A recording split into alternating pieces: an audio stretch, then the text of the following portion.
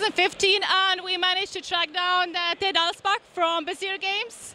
Hi. Hi, how you doing? Great. How are you doing there? Good, good. Very, very busy this morning. Yeah, so just the first morning still. Yes. Yeah. Okay. So the first question, how did you end up in gaming business? Like in a gaming... Oh, well, I love games all my life. Been playing them for a long time, and for the last 10 years we've had this company, and we've slowly grown from very, very small expansions and card games to larger games. So I'm not sure, I think I heard that should be an interesting theme, though. What was first, game designs or Bezier Games? Game designs, definitely. Yeah, I was a little kid, I was designing games and making things, and we were doing all sorts of stuff ever since I was little. So basically made Bezier Games just to publish your games? In some ways. Actually, it was to publish one game called Start Player that I knew no publisher would really want, although ironically it got picked up by a bunch of publishers anyway. But it was a game about who goes first. It was a card game, and you just turn over the card, and then there's criteria like the oldest person goes first, or the tallest person, or the person with the most holes in their belt, or things like that. And I published that myself, and then kind of funny, Z-Man and a German publisher and an Italian publisher ended up picking it up to publish. Anyway, so who knew? I don't know why I thought it was. I really don't know. I somehow heard somewhere that Bezier Games was first. I don't know why. No. Okay. It was, yeah, I had published a couple games first from other publishers, and then just did that and started doing my own thing. Mostly expansions, very small things. Ultimate Werewolf was kind of the first game that was pretty successful, and then we just got bigger, and now we're doing big giant box games like Favor the Pharaoh. So.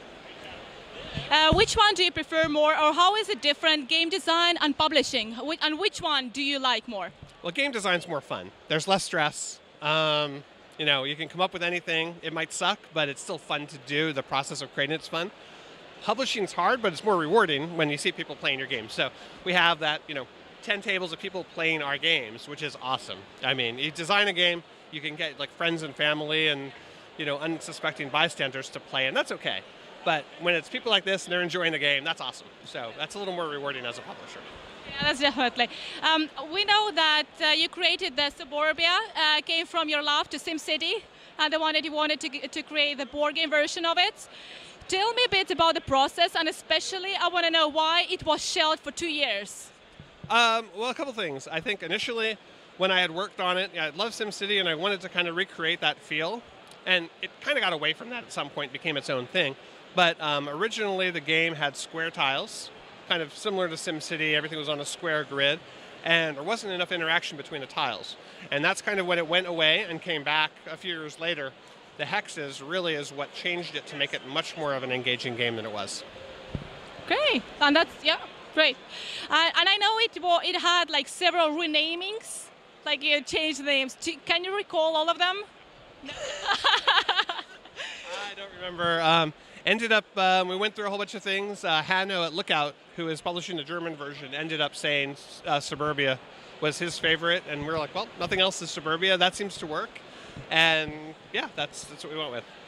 And the question is about the subdivision. I know it's not. Actually, for a really long time I was sure that you designed the game, though it's not. The idea is pretty similar, though it was not as popular. Do you have any ideas why? It's a great game. Actually, it's building subdivisions, but it's a totally different type of game. And we thought, well, it's in the same vein where you're building something, so it had a similar name, and so we gave it a similar style.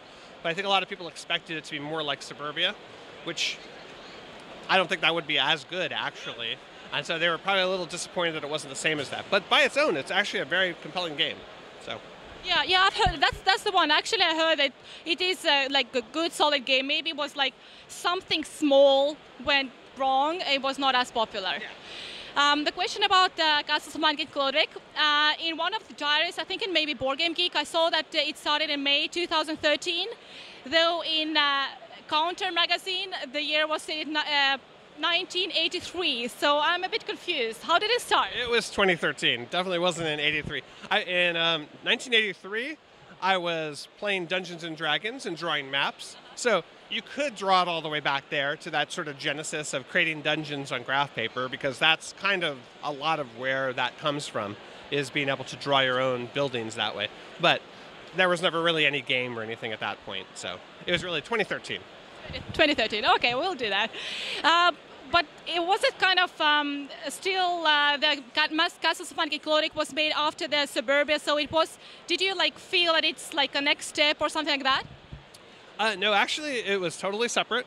In fact, I didn't want to do. It was not supposed to be related to Suburbia at all, with the exception that where you're laying tiles, which is a similar mechanism. A lot of people compared it, and I think visually because they see that triangular board with a market. Although in Castles it works totally different. The reason that there's a triangle board in both games is not an aesthetic or a gameplay thing. It's because it fits in the box without having to fold it. Yeah. And that was, Clemens Franz, who did the artwork for Suburbia, we're trying to figure out how to make something like this without having a folding board. And so he came up with this, the triangle, and we're like, oh, perfect. And then as we were working on Castles, we actually had a square board, and we had the exact same problem, how to fit those big tiles. And so we're like, well, why don't you try triangle again? We're like, all right, sure. So they look a lot more similar than they play. The same. I heard a lot that if you have one, you don't need another game.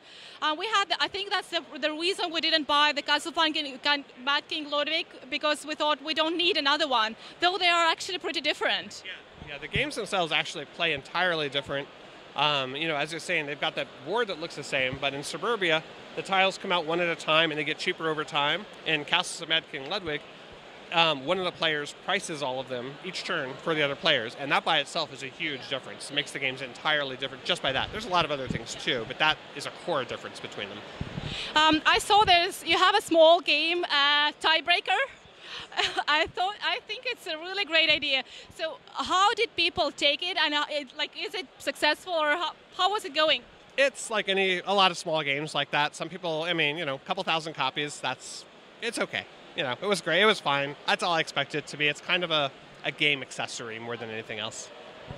Can you tell, is there like one particular or few games, your designs, that are closer to your heart than others?